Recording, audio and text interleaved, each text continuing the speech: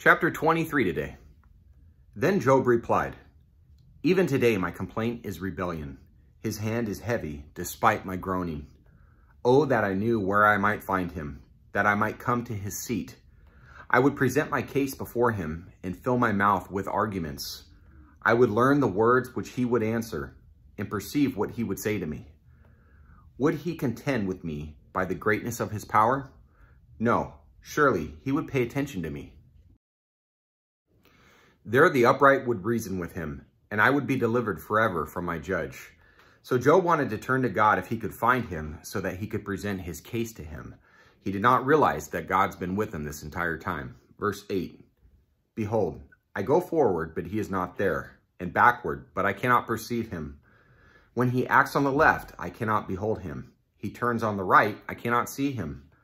But he knows the way I take. When he has tried me, I shall come forth as gold. My foot has held fast to his path. I have kept his way and not turned aside. I have not departed from the command of his lips.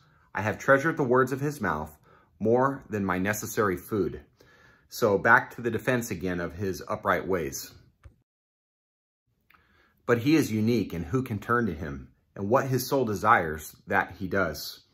For he performs what is appointed for me, and many such decrees are with him. Therefore, I would be dismayed at his presence. When I consider, I am terrified of him. It is God who has made my heart faint, and the Almighty who has dismayed me. But I am not silenced by the darkness, nor deep gloom which covers me." So he's not quitting on his attempts to find the Lord, even though his thoughts on him are incorrect. Well, as I've mentioned, this will all come together towards the end of the book. We're going to go ahead and move into prayer time now, and we're going to continue on with the theme of joy and hope, praying for those. All right. Lord, we come before you, humble and grateful for another day, exalting you for your love, mercy, power, and righteousness. We need you every step of the way in our lives, and we ask that you be with us and guide us in this day. Lord, as we pray through and meditate on your words right now, please let them soak into our souls and live actively as part of who we are. May our lives be a testimony of joy and hope because of you. Proverbs chapter 10, verse 28. "The hope of the righteous brings joy, but the expectation of the wicked will perish." Psalm chapter 5, verse 11. "But let all who take refuge in you rejoice. Let them ever sing for joy, and spread your protection over them, that those who love your name may exult in you." James chapter 1, verses 2 through 3. "Count it all joy, my brothers, when you meet trials of various kinds, for you know that the testing of your faith produces steadfastness." Hebrews chapter 12, verse 2.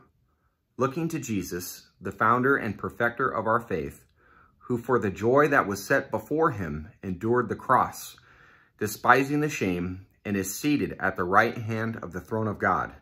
So it was a joy to Jesus to do away with our curse of sin. Good point to lock in our brains there. Psalm chapter 33, verse 21. "For our heart is glad in him, because we trust in his holy name." 1 Corinthians 15, verse 19.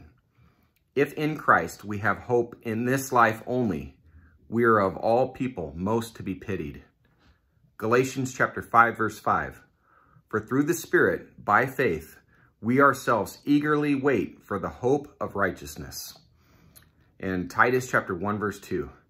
"In hope of eternal life, which God, who never lies, promised before the ages began." Lord, may your promises resound in our minds and hearts always. Please keep us from doubt, wavering, and focusing on negative thoughts, which according to your word is sinful. Our minds should be set on things above, even in the midst of difficulty. And we ask you to sustain us in this way of thinking and to live by the power of your Spirit. We love you, Lord. We thank you for the gift of joy and hope that comes from you. We ask that you forgive our sins and deliver us from evil today. And we pray these things in the name of Jesus. Amen. We love you, Lord. Thank you guys for being here. And let's go out and make it happen today. Keep on keeping on. And Lord willing, I'll see you tomorrow. God bless you.